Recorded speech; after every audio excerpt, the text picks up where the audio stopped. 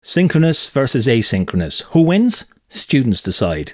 Hi, I'm Colm Dunphy from the Department of Computing and Maths at WIT, and I've created this presentation with my colleague Peter Windle, who works in the Centre for Technology Enhanced Learning at WIT. This is our third talk at the conference.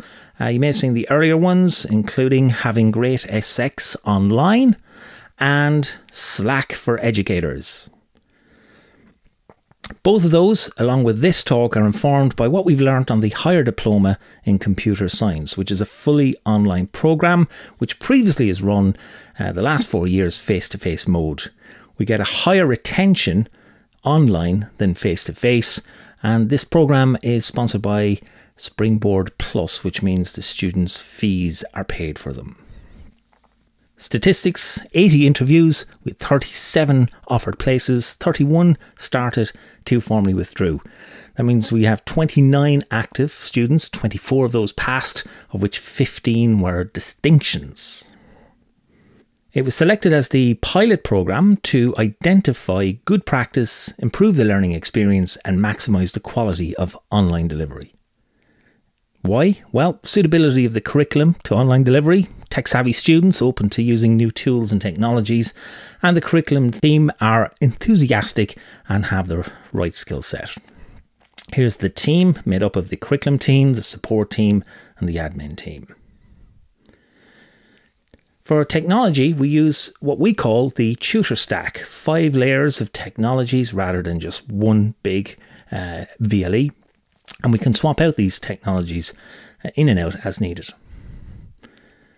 Delivery modes, we use both synchronous and asynchronous. Synchronous live delivery, well, we had 3 4-week blocks of classes. Talks were done using Adobe Connect 3 times a week at lunchtime. These talks were recorded for asynchronous playback later using Adobe Connect. But later we swapped out to OBS and YouTube Live instead. For lab support, we used the program Slack. And again, students had 3 times a week with allocated times where they had access directly to the lecture. The asynchronous mode was for self-directed learning, with detailed notes and labs closely integrated with live online lectures. We used the flipped classroom approach with the materials available at the start of each week. Adobe Connect recordings were used for video, and later we changed or converted the Adobe Connect recordings to YouTube videos available in an unlisted channel, which gave the students variable speed playback.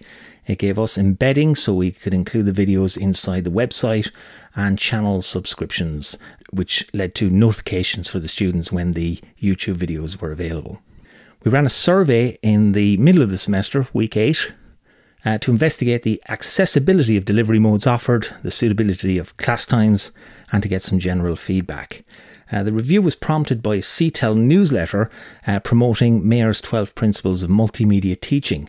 We reflected on what we were doing, and we found 11 of the 12 we agreed with, but the 12th image principle was a cause for concern.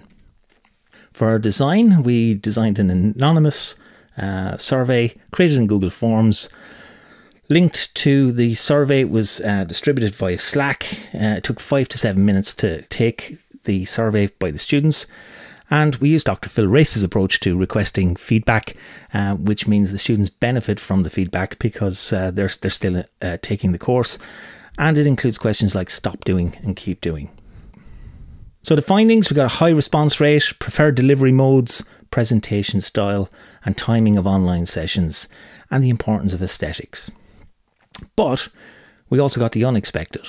It generated class discussion, additional materials, elective options, valuable questions on contrasting wishes for methods of online delivery, and other feedback. So let's take a look at the results. 79% response rate, very high. For video delivery, 56% of students watch the videos later, not live. 35% watch them live and replay the videos later. Only 1 person doesn't use video, and only 1 person watches live only. So we had 78% of students say they watch the videos more than once. 82% prefer to watch on YouTube than they do on Adobe Connect. And this is quite important for us. Lecture visibility in videos, 65% said it should be there. Additional 17% said just occasionally. So the opposite of Mayer's 12th principle is what we've found. Mayer says you shouldn't have the lecture in the image being visible. So earlier sessions on Slack introduced a video and then walked away from the podium. This was an experiment I'd done live here at the conference. And what I found was I got quite a few gasps and looks when I did walk away from the podium after pressing play. The dig from another speaker, the silence when the video finished. It's a bit unsettling for the audience to be just present at the introduction. So why does Mayer expect it to be different in online classes when we're not visible? Now, I thought I might have made a bit of a mess up, but I was happy to find that Professor Martin Weller, who is director at the OER Hub in the Open University, referenced the Slack talk in his keynote, so maybe it's okay for some. Pre-recorded versus live preferences. We found that 57% want a mixture of both, 26% like pre-recorded, and 17% live. And the important message here is it's not all about the live. The video is just, if not more important. We also needed to find out about electives. So we had 3 modules. We weren't going to run all 3. So we asked the students about it. Initially, it looked like only one module, mobile app development, was the favourite from the responses we were getting. However, a respondent asked for more information, so we supplied it online to all, and what we ended up with at the end of the survey was an even spread, and now all of these modules will be offered. We also inquired about lunchtime clinics. We found that 22% would avail of a face-to-face lab session if offered, but 78% can't do face-to-face at all. And that was made up of 30% who would prefer to have it online, but 48% who just couldn't attend. So keep doing everything. Thought we were doing okay. As I said, keep being approachable, keep offering all electives, even as short, intense courses, and keep doing live. Feels more connected and they like the human contact. They also said keep doing the content with engaging lectures, easy to follow notes, and that the pace was just right. Keep doing videos, can watch on the commute. We can have or prefer shorter rather than longer videos. Keep doing YouTube so we can get the very speed playback. They play back nicely on mobile. And one student said the only way he could watch while at work was if he can play the videos in Opera, which Adobe Connect was incompatible with. And they also wanted produced or pre-recorded videos. Keep doing Slack, separating questions and polls from live videos, quick responses, direct messages for contacting the lecturer and getting assistance from lecturers, and all communications are in one place.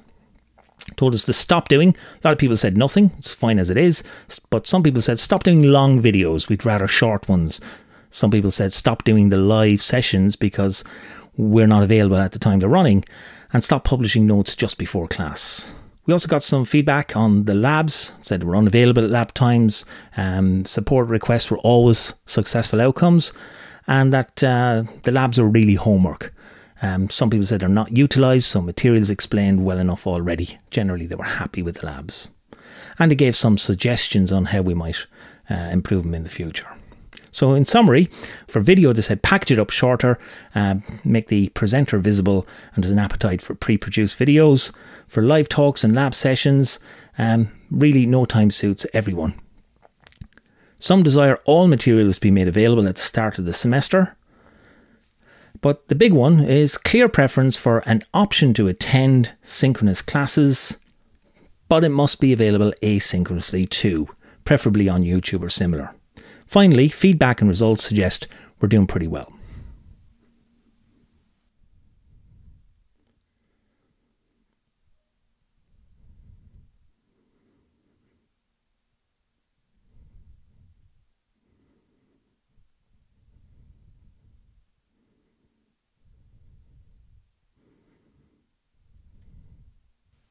So, synchronous versus asynchronous, who wins? Students decided the clear preference for option to attend synchronous class, but it must be available asynchronously too, preferably in YouTube or similar.